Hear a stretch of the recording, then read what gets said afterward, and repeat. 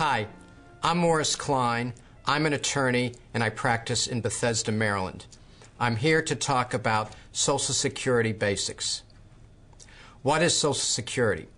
Social Security, or called Old Age Survivors and Disability Insurance, or OASDI, is a cluster of federal programs providing benefits for workers when they retire or have a disability and for workers' dependents and survivors.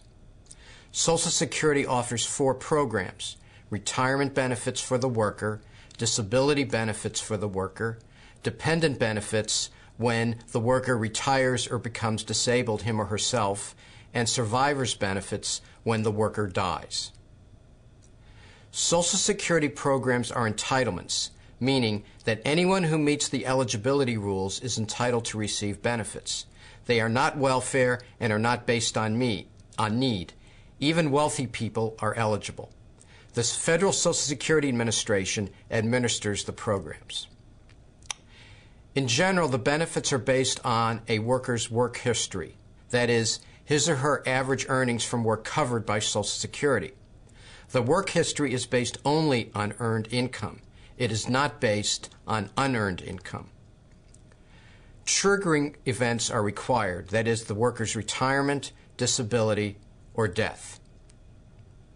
Social Security is intended to replace some part of normal income when it stops or shrinks due to the triggering events. Originally, when enacted in 1935, Social Security was only an old age pension program for workers. Others were added later. Spouses and children were added in 1939, the disabled in 1956.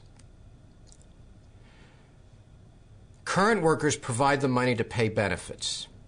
Payment is made into the system through FICA, Federal Insurance Contributions Act, or SECA, the Self-Employment Contributions Act.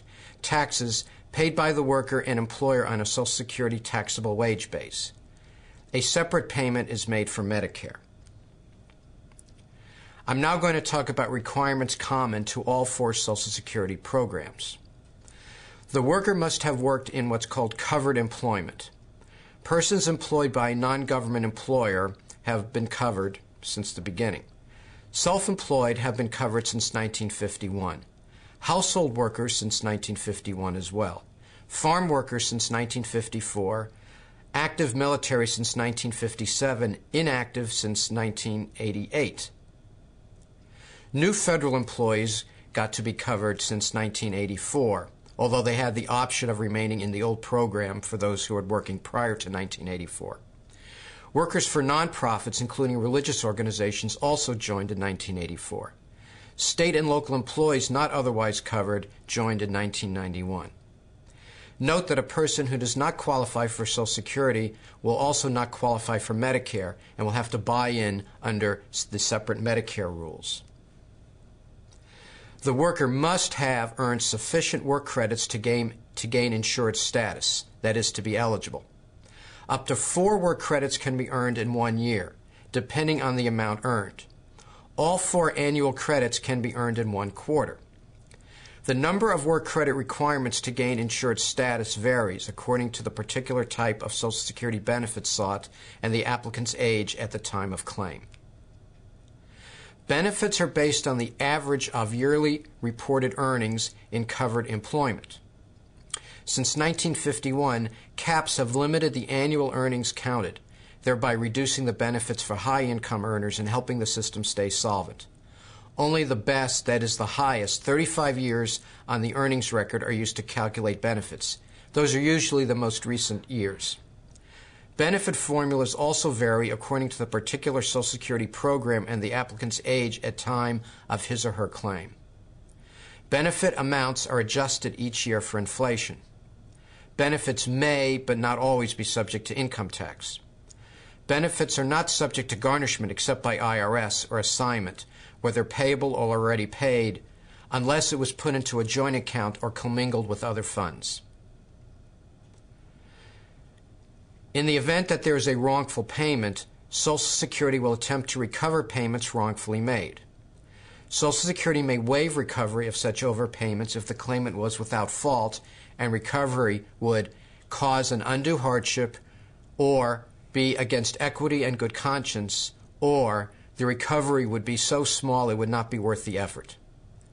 Social Security may negotiate a repayment schedule through a reduction of periodic benefits.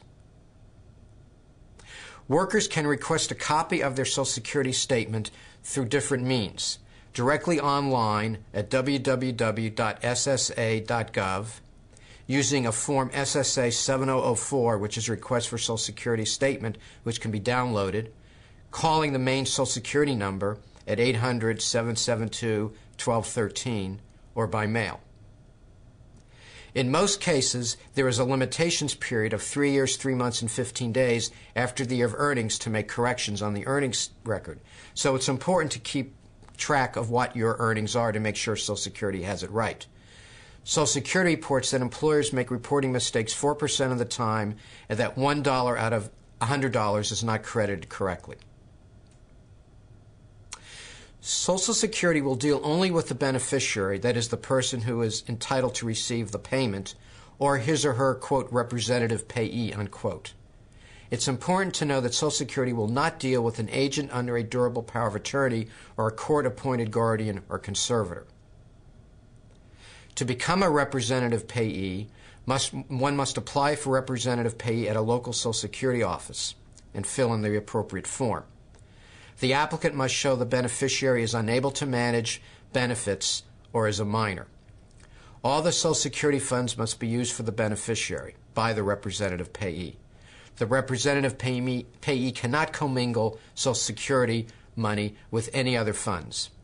The representative payee also must file an annual accounting, and that can be done online. There is an appeal process. There are different levels of appeal. There has to be a request in writing within 60 days from the date of notification of a problem, and then there are 4 levels after that, including reconsideration, hearing by an administrative law judge, appeals before SSA, and then finally going into federal court. Here is a resource for trying to find out more about Social Security. You can go to their website, www.ssa.gov. You can telephone 800-772-1213, and there's a separate number for the hearing impaired. And then there's a publication offered by Social Security called Understanding Social Security. Thank you.